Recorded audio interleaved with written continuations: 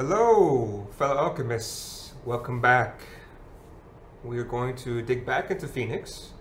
Now that Phoenix has officially released, well, not an official release necessarily in terms of, a regular stable release, but at least we have an initial version of Phoenix 1.5. And so I wanted to show you guys how you can upgrade your app to use Phoenix 1.5. Now, the way you do this is actually pretty simple, and I think it's really reflected in the fact that they really said, at least in their prog book, it's greater than or equal to Phoenix 1.4, that things are relatively stable, which is good for us. And so what I did was I went ahead and I created just a blank Phoenix 1.4 app, and I wanted to show you, at least from just a simple app, how you can upgrade your app to use 1.5 release candidate 0. And without further ado, let's go ahead and let's get started. So you can see over here I'm already on 1.4.16, and on the other side of my screen I'm just going through the instructions along with you. So one of the first things I recommend, which makes a lot of sense, is to actually install the latest version of the Phoenix new archive. So you should actually use mix archive uninstall phx_new. So that way when we generate projects, we're not going to be using the old version and have this. Then we can install the new one by using mix archive install. We're installing from hex phx new 150 rc.0. And that's a yes, and there we go. So now any new projects that we want to do will automatically be using Phoenix 150. Now the next thing we need to do is we need to actually, of course, upgrade this to be 150, and this is rc.0. And you want to make sure that you override this in case any apps are saying that they want to use 140. Now Phoenix 1.5 is using the new version of pubsub, which was just released, I believe, last week or the week before. And so that is 2.0.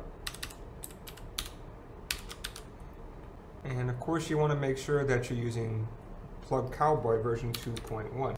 And from a regular version of Phoenix, as you can see, it's not much over here, right? And so let's go ahead and let's use mix deps git to grab the latest dependencies. And you'll see that there was a very big release, and it's not much things have changed, right? You see everything kind of works out.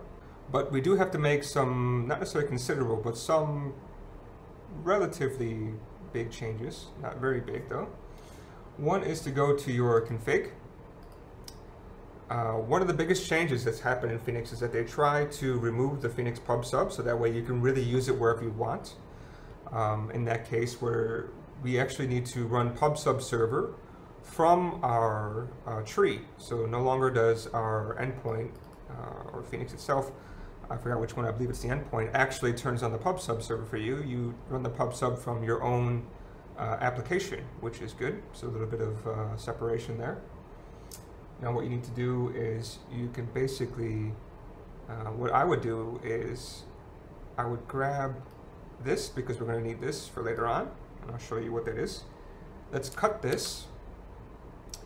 And for the rest of this, we will need to, actually, sorry, let's not even cut this. What we need to do is let's just remove everything else except for this name. And instead of this being pubsub, this one has to be renamed to pubsub server. And the next thing is that we need to actually start up our pubsub from our application, which is quite straightforward. You just go to lib, and our app is within sample app in this case, and application.ex, so follow your own structure. And because our endpoint actually requires this, so we need to start this before. And we need to use a tuple here, and that's because we need to pass some arguments in. So we want to start up Phoenix pubsub. In this case, what I wanted to say before was we need to actually add in the name, saying this is what your name is. And from our config, we need to choose the same name. So literally we can just go back over here and just grab this, copy that, and paste that here, and make sure you do a comma at the end. Now another rather big change is that they wanted to start to use this idea of render or inner content. There's a root template and there's also your regular templates. I'm still kind of wrapping my head around it, but it's something to do with live view. So in this case, what we need to do is you go to lib, you go to your web section, go to your templates, your layout, and over here, instead of calling this whole render thing, what they actually want you to do now is you can remove everything up to this first @ symbol, and then just put in inner content. And sorry, one more thing is you do not want to have a render, so it's only inner content. Now the other thing too is you need to go ahead and change one more thing. And so this is in the test section. So if you go to your web section and your test, and you look for your contest support. So this one should be controller, sorry, support. So test support should be concase. So what they used to have over here was use Phoenix contest. What they actually recommend you do now, and I'm sure if we try to open this, which we cannot in this editor, what they want you to do instead of use Phoenix contest is they want you to use two different lines. Import plug.con. So now you're specifically bringing in all the plug.con functions. So get response, put response, this kind of thing, this kind of functions, and also import Phoenix contest. And honestly, with that, now we've actually had an upgraded app. So we can actually go ahead and run our app.